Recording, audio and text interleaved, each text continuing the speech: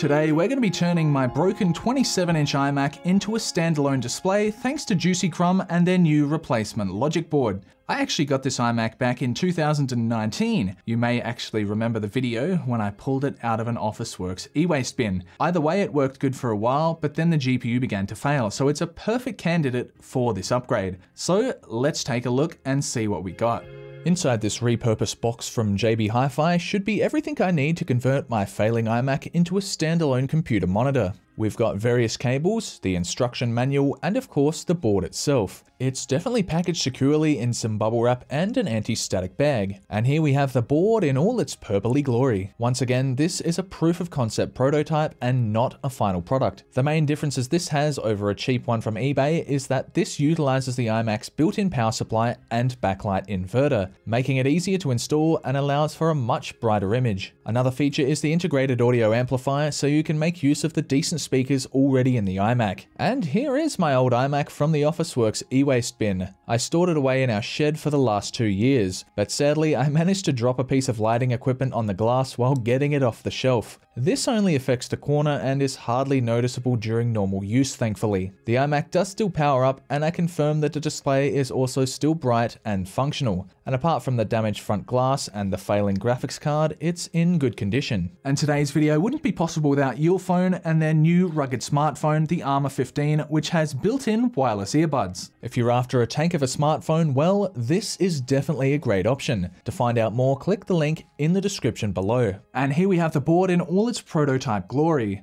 So I think it's time we should now open up the iMac and put it inside. First, I've got to remove the RAM cover and sticks located at the bottom of the machine. I was previously running 12 GB of RAM across the 4 sticks. Next came the removal of the front glass, and unlike newer iMacs, this is held in place magnetically. And with some small suction cups, I was able to carefully lift off the glass. I then removed the 8 Torx T10 screws located on either side of the display, but be careful as some of the screws are next to really strong magnets and may prove difficult to take out. And by gently lifting from the top on both sides, I could prop up the 27-inch panel, but be very careful as there are 4 connectors underneath. These must be disconnected prior to removing the display entirely. Then the delicate panel can come out, and be sure to place this somewhere safe as it is very easy to smudge as well as scratch. After filming the original video back in 2019, I redid the thermal paste and put in this 500GB solid-state drive. And before I take the logic board out, I made sure to label the connectors I'm going to have to attach to the new board. Those include the speakers, webcam, power button, and CPU fan. The board is held in place with many different Torx screws, and I'd highly recommend keeping track of their location for use with the new Juicy Crumb board. Be sure to remove the screws on the graphics card and CPU cooling assembly as well. Both components come out with the logic board itself, and with the large power connector detached from the back, the board finally came out.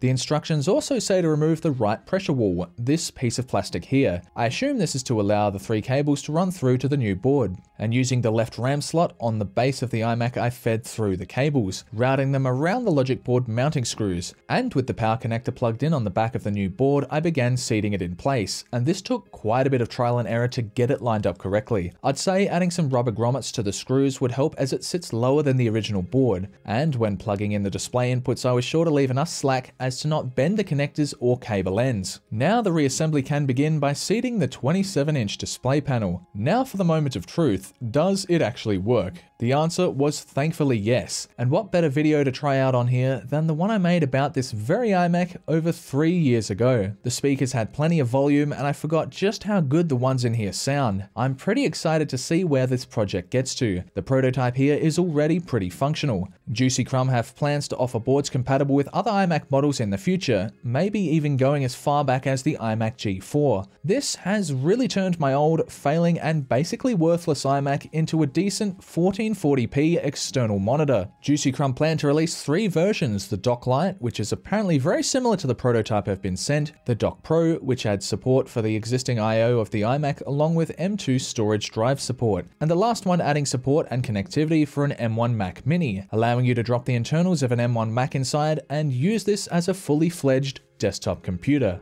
Big thank you to the creators for sending me this prototype.